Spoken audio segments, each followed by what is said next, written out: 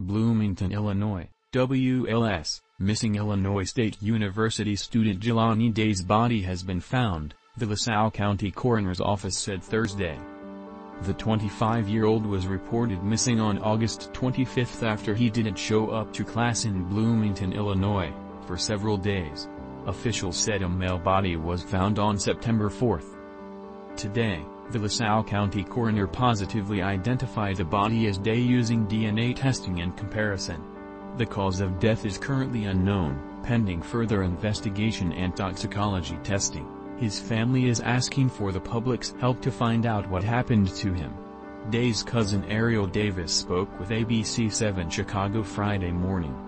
Related, Chicago police suspend investigation into disappearance of pregnant postal worker. According to officials, his family last spoke to him on August 23 and was last seen on campus on August 24.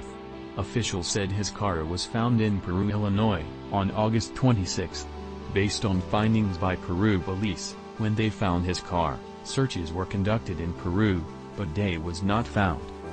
On September 4, another search recovered male remains floating near the south bank of the Illinois River, approximately a quarter-mile east of the Illinois Rte. 251 bridge.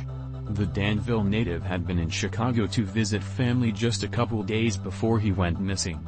Day was a master's student at ISU studying speech pathology and hoped to become a doctor. His family is heartbroken, and demanding answers about what exactly happened and how the investigation was conducted, especially after seeing the resources put into the disappearance of Gabby Petito.